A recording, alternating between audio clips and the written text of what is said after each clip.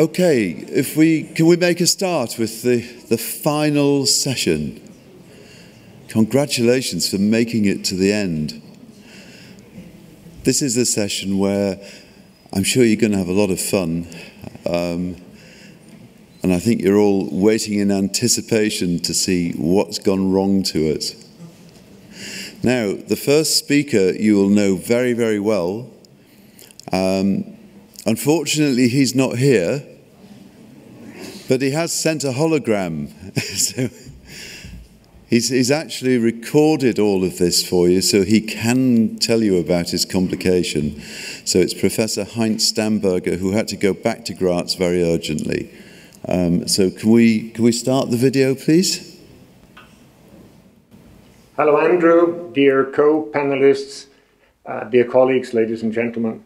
Let me first apologize that I can't be here speaking to you in person, but for a variety of reasons, I had to go home already right now.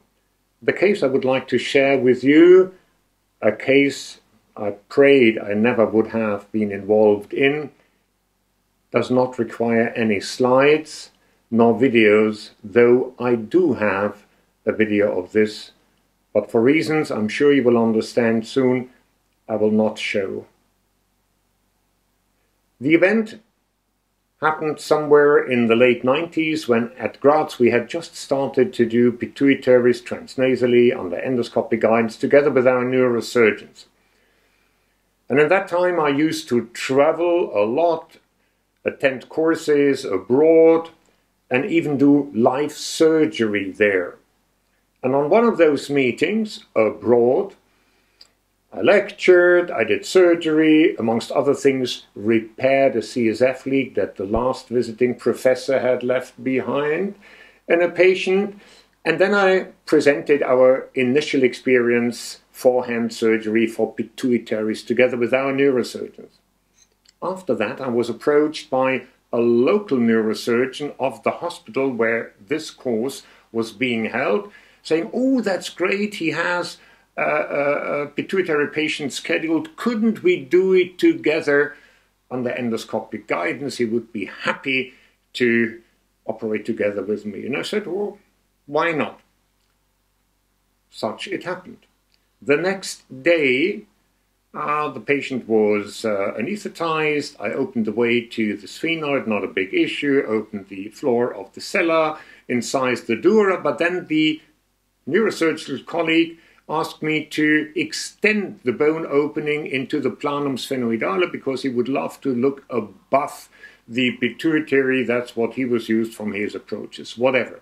So I did. I resected more bone of the planum sphenoidale, a large opening, opened the dura, and there was a strange situation encountered. Today, I would have known better. Then I had never seen a prefixed chiasm pushed forward and downward by a large pituitary adenoma, nor had apparently the neurosurgeon. But I was just holding the endoscope, and the chiasm was totally flattened out and obscured the vision.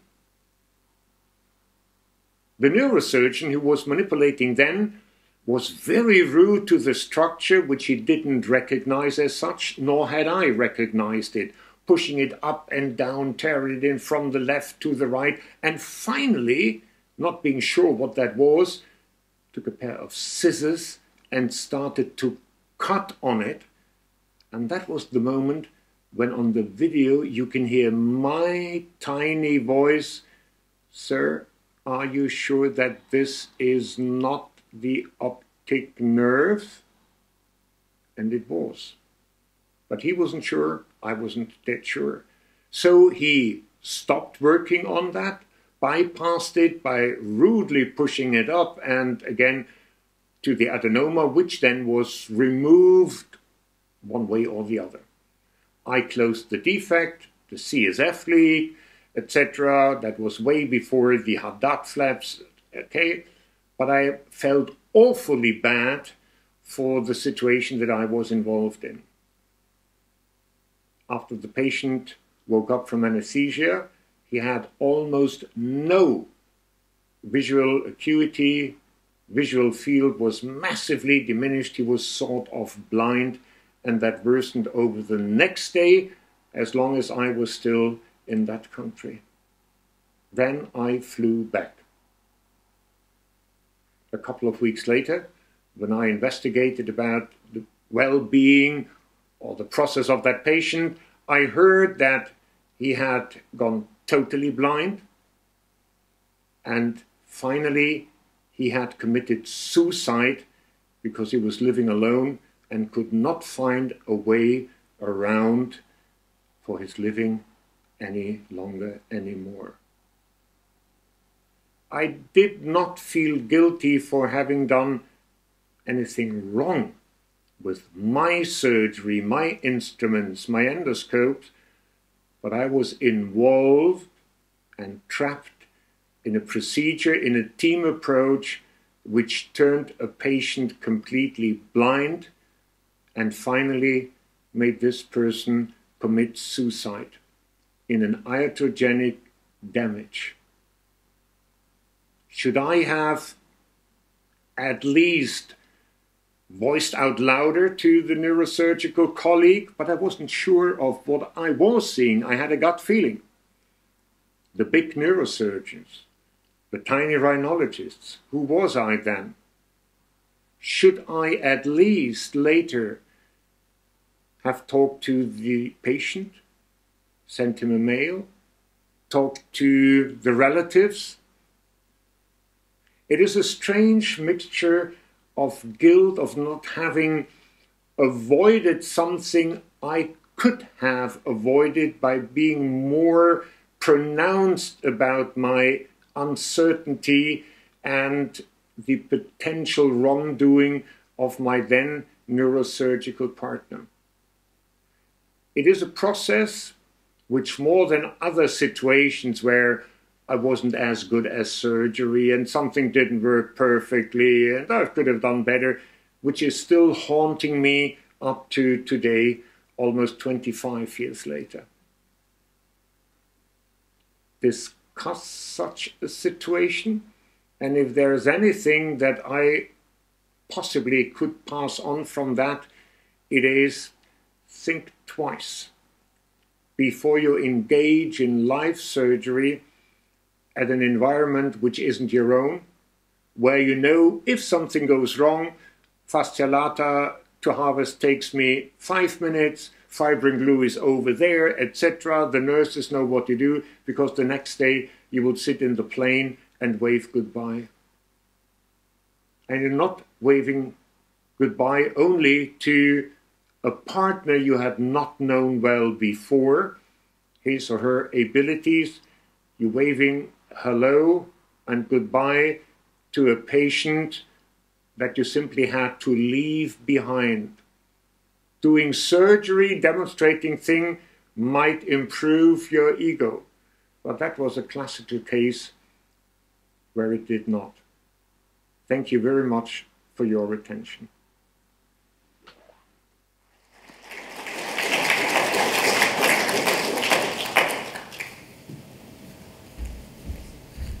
Well, that was a chilling start. I hope we'll leave this room all feeling happy at the end of the day. I will do my best. But Heinz is right that we carry these things with us, and sometimes it's nice to go to another unit and display your skills and contribute to the team. But if it goes wrong, you carry that with you. And as doctors, because we care about what we do and we have passion for what we do, we never ever fully recover. But we can always pass the advice on so that it'll keep other people out of trouble. So, Witzke, would you like to come and give your presentation now? So Professor Fokkens is going to tell us her confessional story.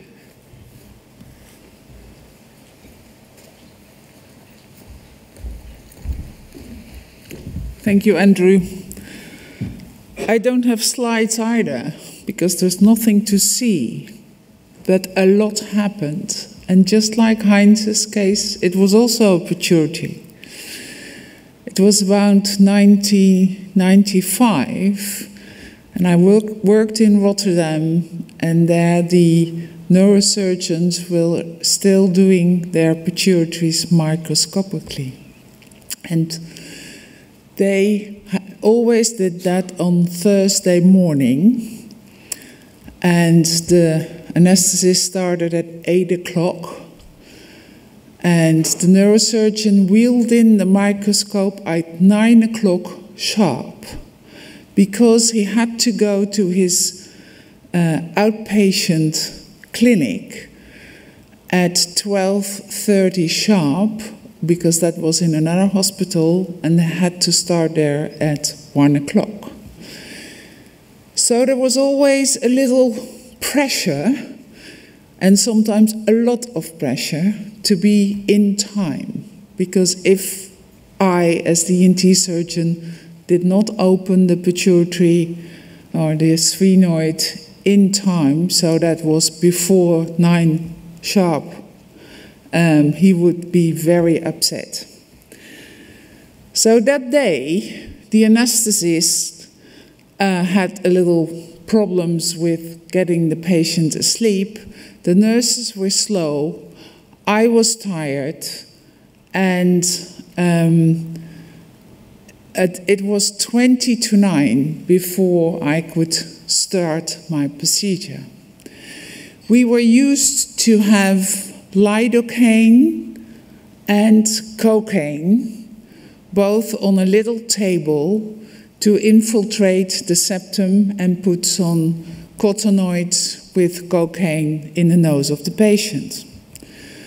I was sort of pushing everybody around me to hurry up, because I have to open this patient. By then, I thought I would have 8 minutes, and it started to get less and less. And there were 2 bottles on that little table. One contained lidocaine, one contained cocaine. The cocaine was stained pink to help me to see what was the right bottle. I poured both bottles in little containers, because that was easier to pull out the lidocaine in a syringe and to put the cottonoids in the other one to put in the nose. By a moment of not taking care, but which of course happened because I felt so stressed, and that was one of the learning points from this case, I pushed the syringe in the pink solution, which contained 10% cocaine, and injected the septum of the patient. And while I put the needle in, I heard the pulse of the patient going from something like that. And at that moment, I realized what I did. And there were a lot of angels on my shoulders, because it was a young girl, or young lady of 31 years old. She had a tension of 250 over 180. She had a pulse of far over 200. And I had a great neuroanesthetist who kept her alive.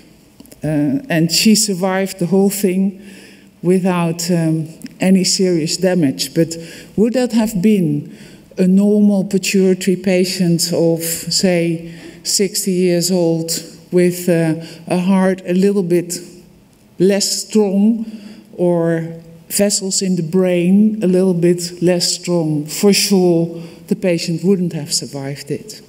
So what did I learn from this case? Whatever happens, how stressed I am, whoever in my surroundings tells me to hurry up, the patient comes first, and everybody has to wait till we are ready. It was a terrible, terrible experience. I told it in my own department.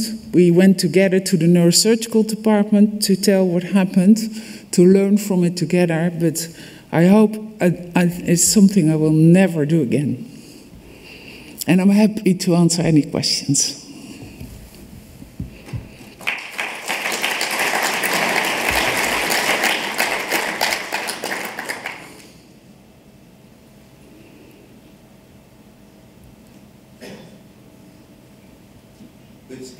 What was your pulse doing at the same time?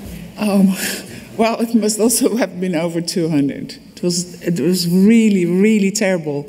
You know, the sinking feeling, the moment you hear that going up and you look at that syringe and think, oh no, oh please no, was awful, was awful. The feeling, oh my goodness, I killed her. Yeah. Okay. No more questions?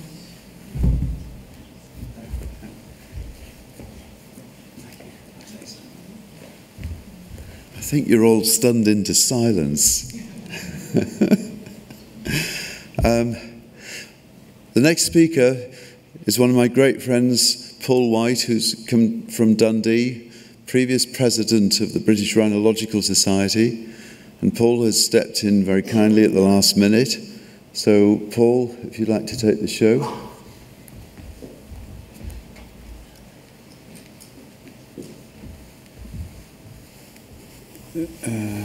That's next, is it?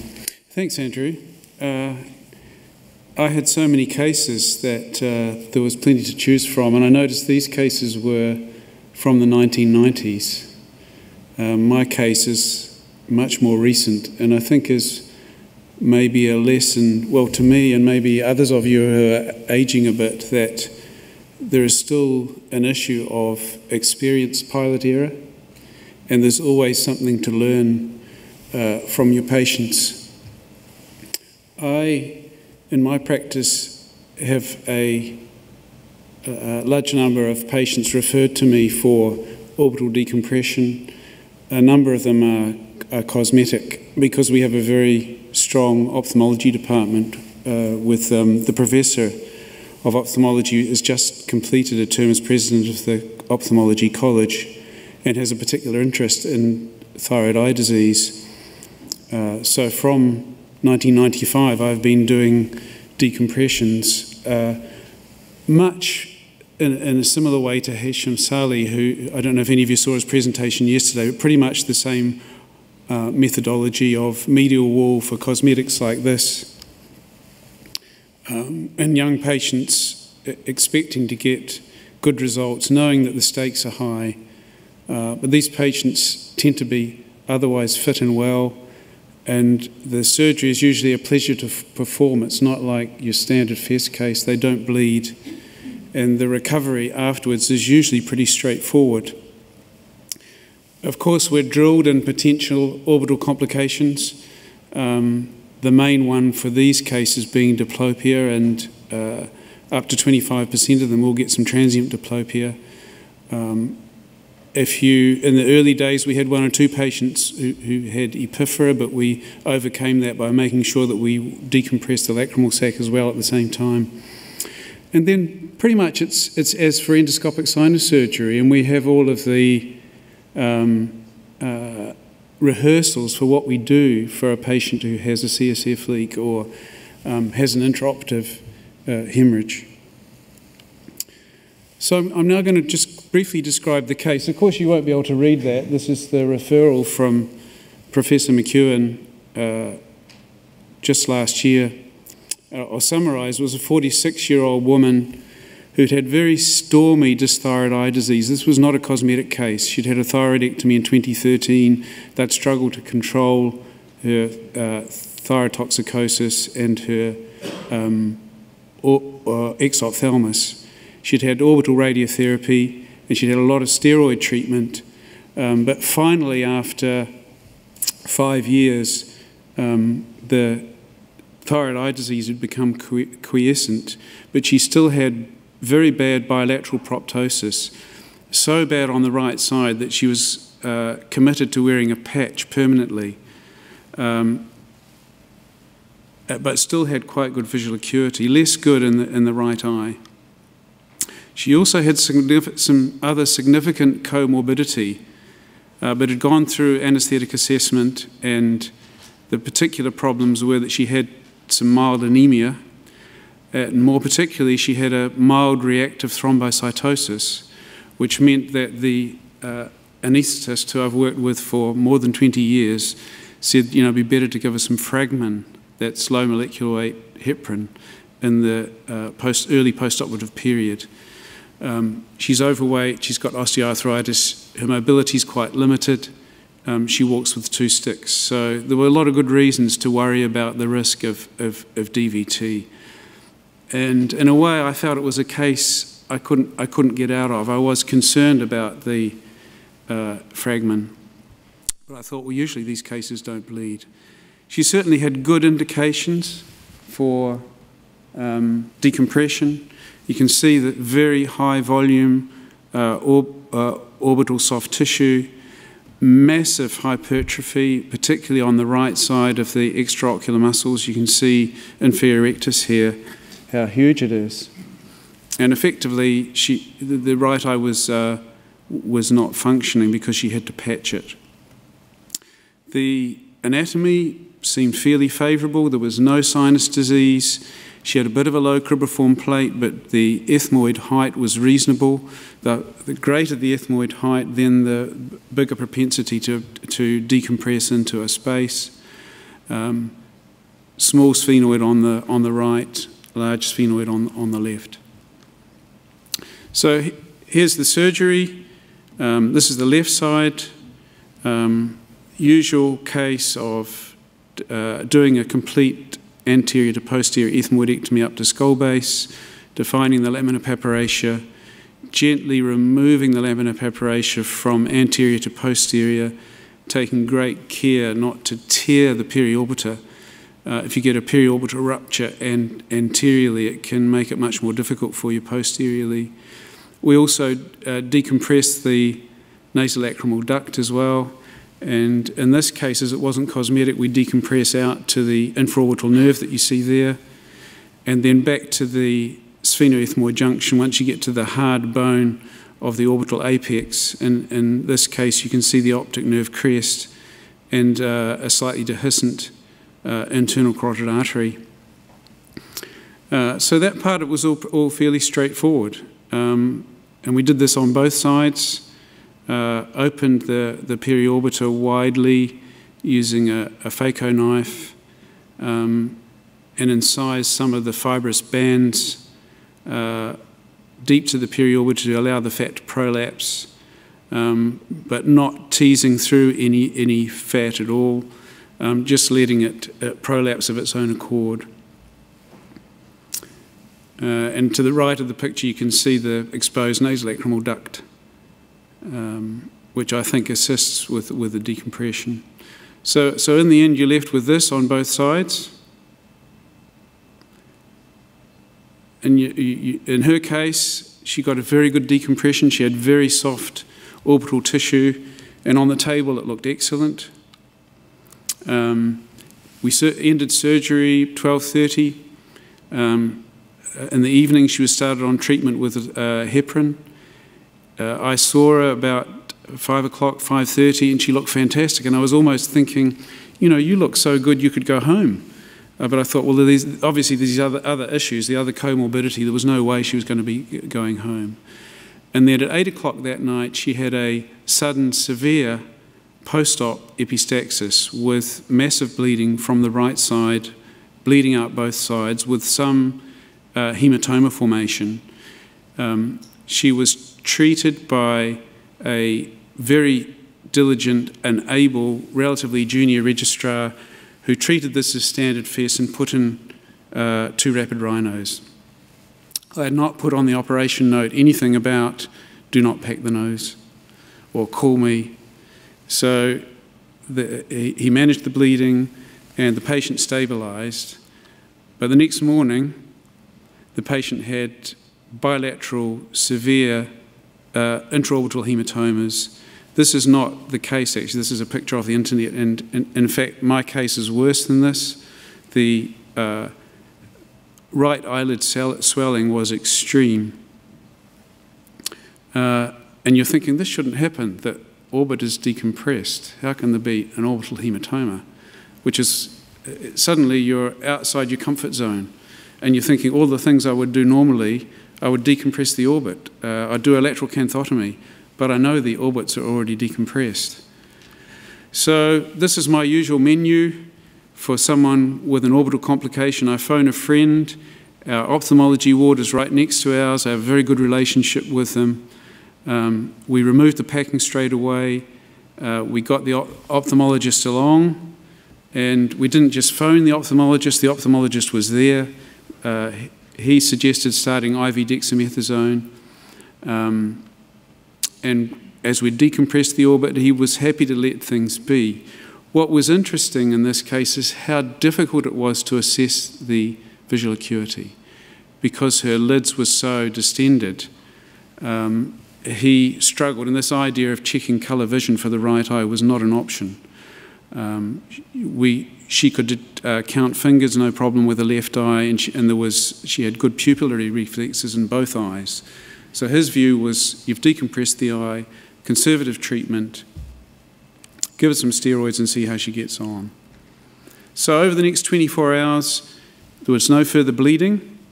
The left eye improved vastly. She was able to open it. The right eye remained closed.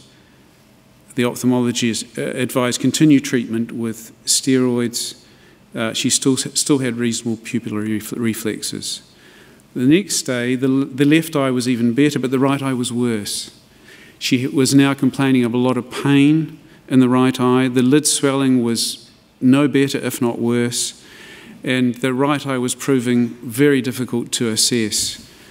So we went on, as you would, and arranged some imaging. And I must say, until this point, I was not at a loss, but thinking, what is the differential diagnosis here? Could it be cavernous sinus thrombosis? Is there a retroorbital collection that I've missed that's occurred following the surgery? She had an intraorbital bleed that hasn't decompressed. Am I going to have to do a lateral decompression? So these were the thoughts in my head.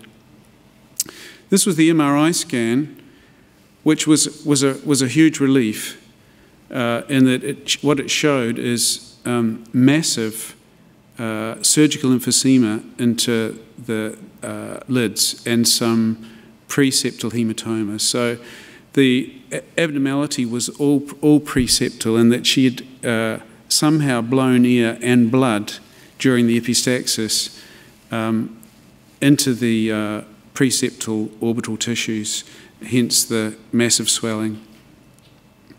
And I was also told by the radiologist that the decompression had been effective. There was a good, effective decompression, and most importantly, that the optic nerves were intact, and there was no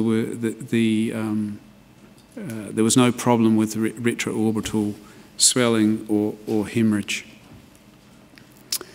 But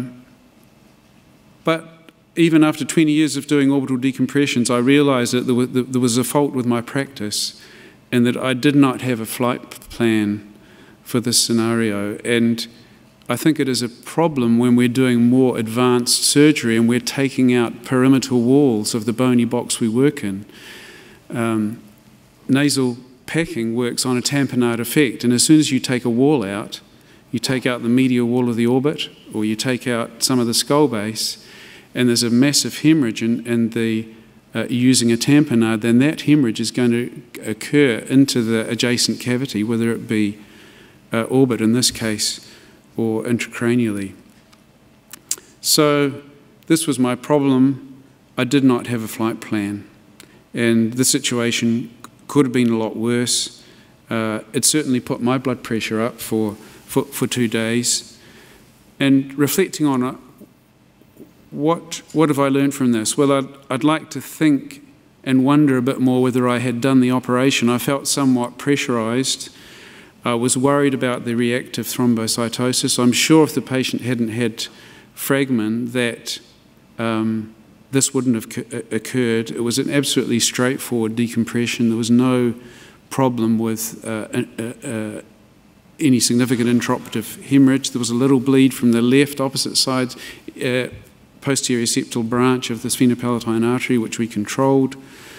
I think I should have written a more accurate operation note. I think I left the resident in a difficult situation. I would state now, don't use packing, try an absorbable nasopore, Posicep, possibly flow seal, although I'm not sure whether that would have worked in this case. And obviously used your friends. I think we could have done the MRI sooner. That would have reduced a lot of anxiety. But I think in the end I would still have to have done the case, given this lady's problems of not having a usefully functioning eye and having to deal with her other comorbidity. I'm glad I have my friends available, and if it happened again, what would I do? I might be more, well, with any decompression now, I might be more inclined to pre-pack with absorbables. If I was worried about hemorrhage, I might consider putting a splint in to splint the lateral wall during that phase, although I don't think I'd do that routinely. And I'd always be ready to do arterial ligation early rather than pack the nose. And the other thing I learned, which I've always tried to make myself be, is be honest with the patient. It's hard when you get a complication like this. You do feel very stressed. You feel very responsible. There was no other team involved in this surgery. It was just me. And there's a natural tendency to avoid the situation, which you mustn't do. So you've got to treat the patient as precious, as special, see them more than you need to, inform them, inform the family. As soon as there's a possible bad outcome, keep the patient informed, which we did. And we were lucky this time. It was an open orbit. There was a bad hemorrhage. There was a terrible orbital hematoma, but there was no loss of vision in the long term. And I'm pleased to say that her vision recovered to what it had been preoperatively. But my take-home message is that there is always something to learn. And I'm still learning. And I'm still a student of endoscopic sinus surgery and will be until the day I stop operating. And that's all I have to say. Thank you.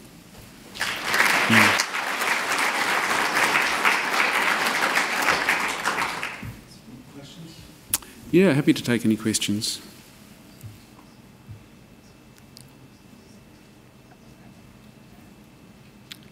Whiskey. Why was the left eye also so bloody? It definitely was. And I think it's because both orbits were open. The patient had a right nosebleed and was packed. So unless there was a bilateral nosebleed, which doesn't seem usual, so there's been hemorrhage into both sides, possibly around the back. The hematoma on the right was much worse. The hematoma on the left was significant, but it was never a worry. We were always able to assess her vision. Do you now always write what if in your OR notes? Do you always write, you know, I every time something happens in the night after surgery, I think next time I'm going to write all the good instructions, and that usually lasts 2 weeks, and then I don't do it anymore. Are you better? Yeah, well, you can test me in a year's time, because this is very recent. It was only like last month, but I do write a very clear post-operative instruction, but I hadn't. Like I said, I didn't have a flight plan for this. So I wouldn't write, do not pack the nose. I'm not expecting these cases to bleed. I've never had one bleed before. They're usually and especially after, this was 8 hours after surgery. You know, when the patient was looking so well 5 hours after surgery that I was thinking, you know, maybe you could go home. And she fell asleep actually, and then woke up. And I wonder if she sneezed in her sleep or something, but we don't know. Yes, there was a question over here. Yes, please. Said Al Sharif from Saudi Arabia. I have two parts question. First one, I saw you during the operation doing some vertical incisions. Yeah. So is this like the usual case, or this is an exception? The other question, would you have been able to take the patient back to OR if you could, because this is severe bleeding? Well, the first case, I agree with you that linear horizontal periorbiter incisions, in theory, put medial rectus less at risk. But it depends on the case. In her case, she had a significant medial floor decompression, and I find it easier to do those with vertical. But essentially, what I'm doing is, in that case, is a lot of small verticals and then joining them up with a horizontal. We could have taken this patient back to OR at any time. The OR is next to the ward, which is what we would have done if the MRI had shown any retroorbital collection. Then we would have had to probably go on and do a lateral decompression. Yeah. Okay. Thanks. Thank you very much, Paul.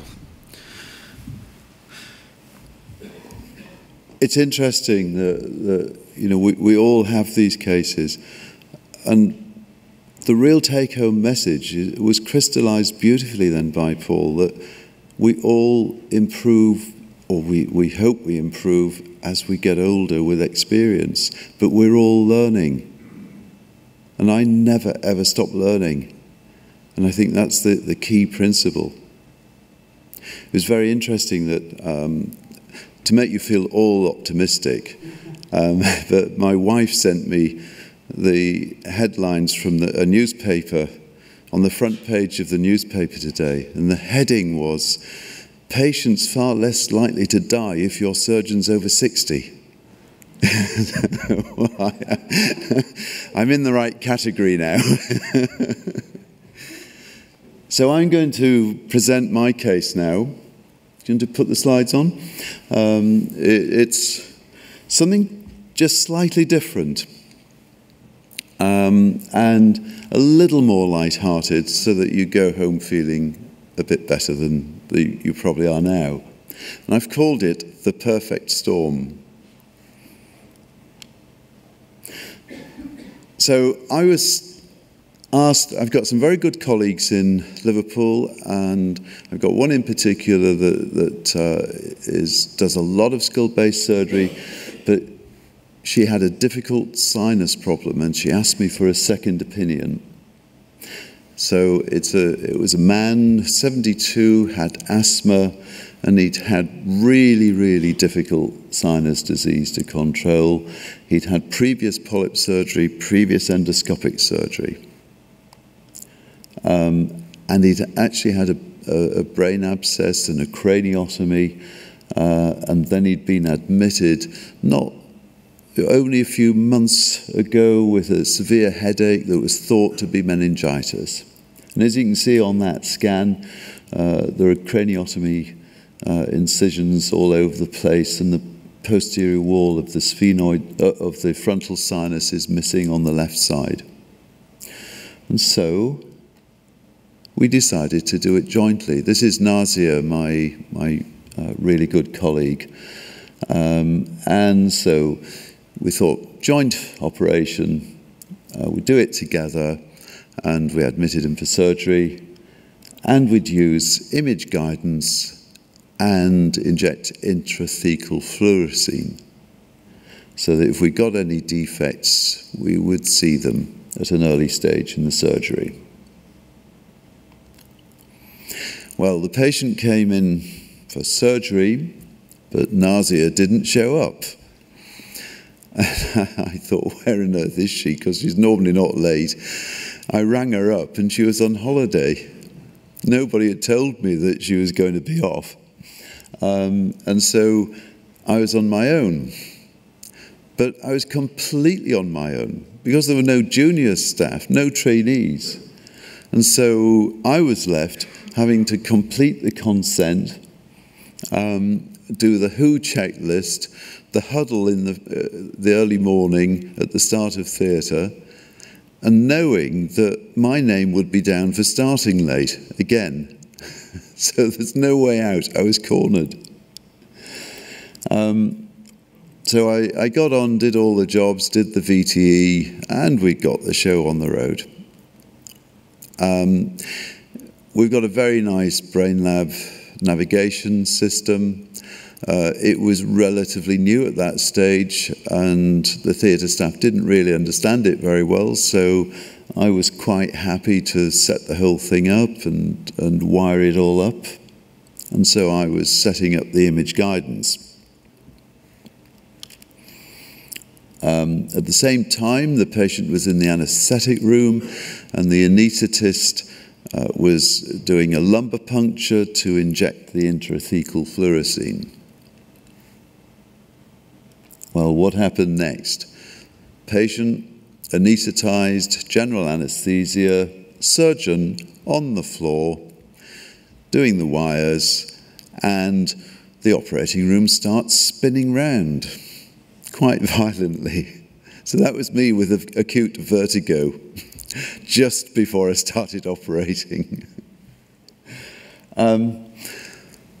It's interesting having acute vertigo. I thought this must be benign position of vertigo and it'll go off fairly quickly.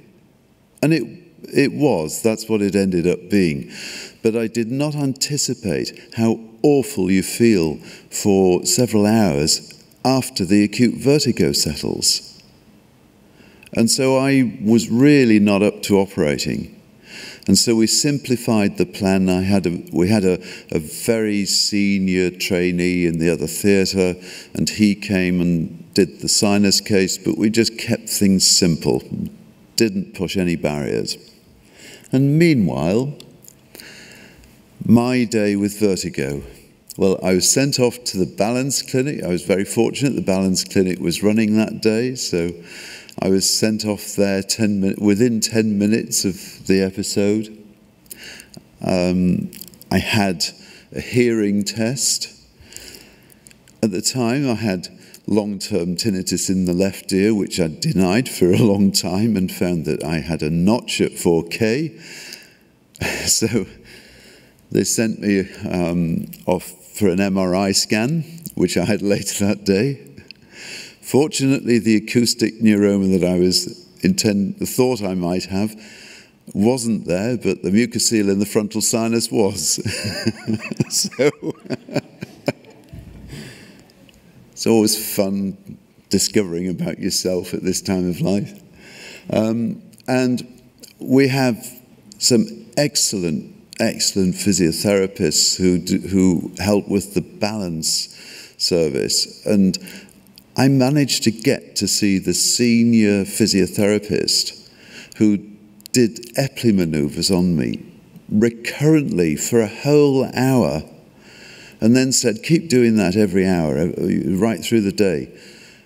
And the dizziness actually went that day. I only had BPPV for one day. It was amazing how it all went away. But that was my day.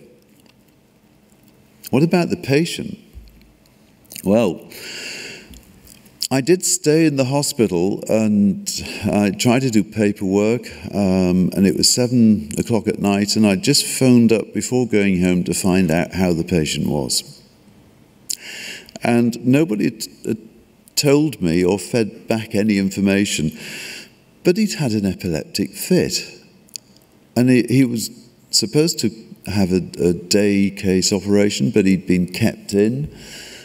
He'd been transferred to the intensive care unit, and from there he'd been transferred to a medical ward on the top floor of the 10th floor of our tower block. So I went up to see him, and he was pyrexial and very confused. I was thinking, what the heck has gone wrong? Anyway, the diagnosis was that he'd had an epileptic fit, and he'd aspirated and had developed aspiration pneumonia. And he'd stopped phenytoin from his craniotomy 3 weeks previously. He'd seen the neurosurgeon, and the neurosurgeon had just said, oh, you don't need that anymore, just stop it. So it was assumed that he'd had an epileptic fit with aspiration due to stopping phenytoin, and then he'd had a chest infection, developed pneumonia. So, but nobody had actually told me what was going on. Nobody had actually considered, could this be the fluorescein? Had the fluorescein induced an epileptic fit? So I raised this point, and I phoned up one of our neurosurgeons, and we discussed him over the phone. And so the true diagnosis was it was the fluorescein. But how did all of this happen? Well, normally with the fluorescein injections, I've been working with the same anaesthetist for many years. It just happens like clockwork. The dosing is all correct, and there's never an issue. On this occasion, completely new, different anaesthetist. The anaesthetist had talked to the usual anaesthetist about 2 weeks before the patient came in for surgery, and it was a corridor conversation of, oh, I'm supposed to do this, how do I do it? So there was nothing written down, it was all just a verbal communication. Then there was the series of communication problems of me being responsible for the patient, but nobody had actually told me there'd been a problem. And they hadn't actually reached the right diagnosis at the end of the day. Then there was the fact that, as I said, I'd been on my own, under pressure, a bit like Witzke's case, where everything was on my shoulders, everyone was trying to time me, to push me, and I'd cut corners. Normally, I consent my own patients in clinic. This was a joint case. I was expecting my colleague to be there. I hadn't consented the patient from word go, and I consent everybody properly if I'm injecting fluorescein. On this occasion, it hadn't happened, and in the heat of the moment, I'd gone through the consent of the operation, but I'd forgotten to do the specific consent for fluorescein. And at this moment, I thought, I'm dead. I can't escape. And then there was the fluorescein itself. It was a dose error. The patient had 150 milligrams injected. The maximum dose I would ever use is 50 milligrams. We normally use 30 milligrams. So he'd had a massive overdose of fluorescein that had then induced an epileptic fit, leading to aspiration and a chest infection that kept him in hospital for another week. So it was a multitude of errors all going on at the same time. But I just thought that I'd share that with you to show you how it can all go wrong all so quickly, and you never quite know what's going to happen. The patient did get over it all, and he survived and he recovered fully, but it cost him an extra week in hospital. Anyway, thank you all for your attention. I will take questions if there are any.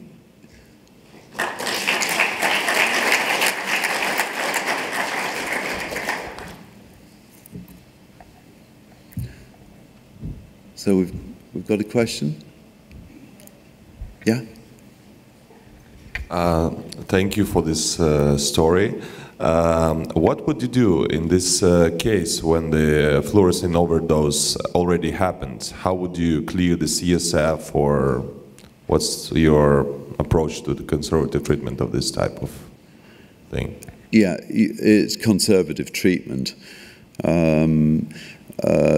we did discuss whether or not to drain off CSF and reduce the actual dose, but by then the event has happened.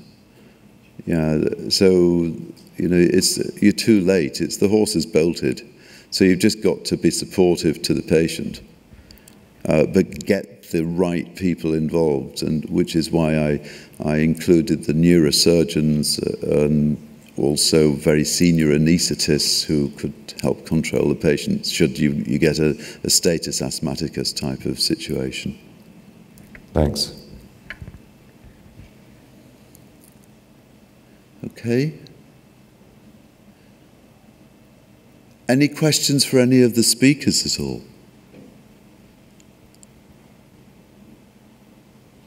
No?